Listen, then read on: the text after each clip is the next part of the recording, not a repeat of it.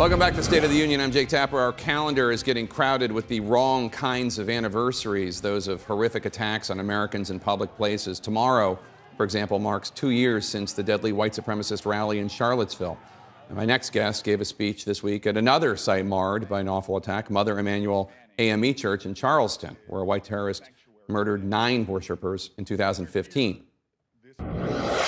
Joining me now from the campaign trail in Dubuque, Iowa, to talk about rising hate and more, 2020 presidential candidate Senator Cory Booker from New Jersey. Senator, thanks for joining us from the campaign trail. I want to get your reaction to the president retweeting this deranged conspiracy theory, obviously no evidence, falsely linking Jeffrey Epstein's death by apparent suicide to an alleged murder by the president's political opponents. What's your reaction? You know, this is just more recklessness. What he's doing is dangerous. He's giving light to not just conspiracy theories, but really whipping people up into anger and worse against different people in this country.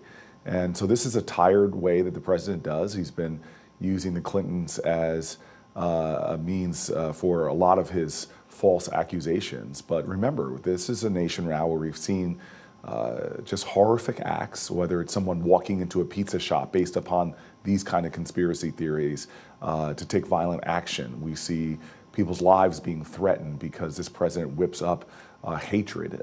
This is a very dangerous president that we have right now, trying to divide us against each other and really using the same tactics and the same language, not just of white supremacists, but also using the same tactics and languages of the Russians, if you look at the intelligence reports about how they're coming at our democracy. President Trump said on Friday that in the wake of the El Paso and Dayton massacres, he's pushing Congress to enact what he calls, quote, meaningful background checks. The president said he's going to be able to get the NRA on board as well. Do you believe that? And do you believe that he's going to push forward for background checks?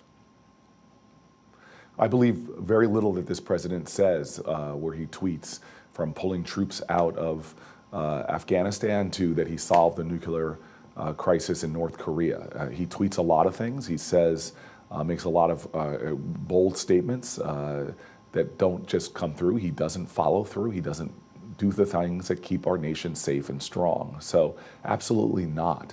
A real president in this time of crisis where America is grieving, where fear is penetrating our nation. I hear from kids on the campaign trail standing up and just talking about what ultimately for our nation right now is a surrender. It's saying that we can't protect our children, so when they go to school, we're going to teach you how to duck and cover and hide and shelter in place. This is an abject surrender of leadership on this president's part. He has taken no responsibility for this penetrating fear that's in our society, and frankly, he's not leading in this moment. So I don't believe what he tweets. I've seen no real action. I've seen nothing coming out of Mitch McConnell. Here we are on a summer recess when this nation is deeply hurting and deeply worried about their safety. I've talked to teachers at the Iowa Fair yesterday who said we start up school in a matter of days, and we're going to go back to classrooms where that's going to be hanging over the classrooms. This is the time for decisive action, for Congress to go back, for this president to lay out a real substantive plan, but he's doing none of that. He's failing this nation and in so many ways responsible for where we are right now. It does seem that there might be some momentum for a so-called red flag law to pass the Senate that would allow an individual's family or potentially law enforcement to temporarily block an individual from having firearms if he or she seems to be a danger to himself or others. But Senate Democratic leader Schumer said passing a red flag law without the background check bill that the House of Representatives passed would be a, quote, cop-out. He said, quote, Democrats in the Senate will seek to require that any red flag bill that comes to the floor is accompanied by a vote on the House passed universal background check legislation. So, Senator, I guess my question is, would you support a red flag law as a standalone bill? I mean, isn't something better than nothing? Well, again, I have a comprehensive plan, perhaps the most far-reaching amongst Democratic candidates, and yeah, so-called red flag laws are a part of that, and I think we should do that as a nation. But it's not going to be enough to end the epidemic of mass shootings, and it's not going to be enough to really restore a sense of, bring a sense of calm and security back to our nation.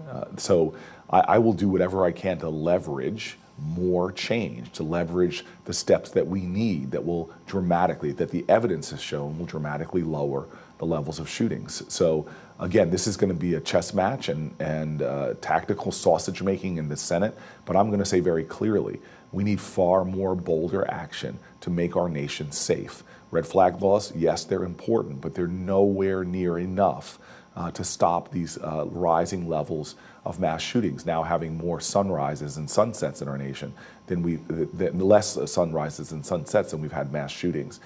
We have to do more. American public should demand more. And frankly, things like background checks are overwhelmingly supported by gun owners. The fact that we're not doing that is a failure of leadership. Former Vice President Biden appeared to stumble at an event earlier this week, a campaign event. He said that, quote, poor kids are just as bright and just as talented as white kids. And then he seemed to correct himself, saying wealthy kids, black kids, Asian kids. The campaign said he misspoke. But one of your rivals, New York City Mayor Bill de Blasio, on Twitter said, quote, to quickly dismiss Joe Biden's words as a mere slip of the tongue is as concerning as what he said. We need to have a real conversation about the racism and sexism behind, quote, electability. What do you make of this all? I pay very little mind to it. I know Joe Biden will have to answer to his words himself. I will say this, that this idea of electability doesn't usually center on the broader ideals of that. I'm going to Milwaukee to do a rally. I know we're going to have hundreds and hundreds of people there. If you can't energize the urban base as well as the suburban base, as well as rural area, we need candidates that can create the kind of excitement that we saw the last time we really saw it was President Obama.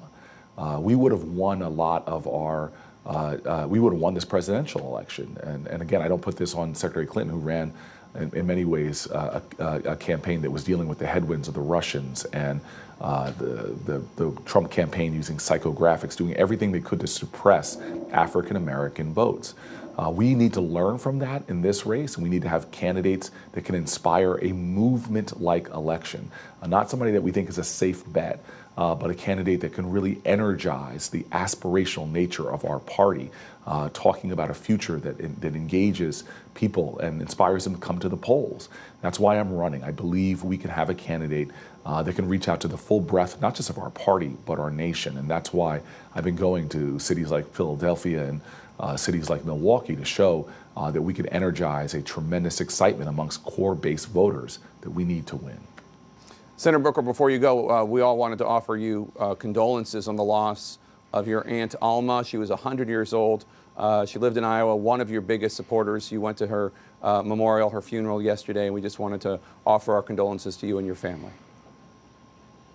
I'm really grateful for that. She lived an extraordinary life, born before women had the right to vote, born during a summer of some of the greatest domestic terrorism we've seen. And from all of that, she and my grandmother in this incredible state of Iowa were able to raise extraordinary families that have gone on and done some great things. This is our common history. And in Iowa, a lot of people don't know about how a town called Buxton, which is where my family first moved, was this town ahead of its time, blacks and whites coming together, descending into the mines to scrape out their American dream.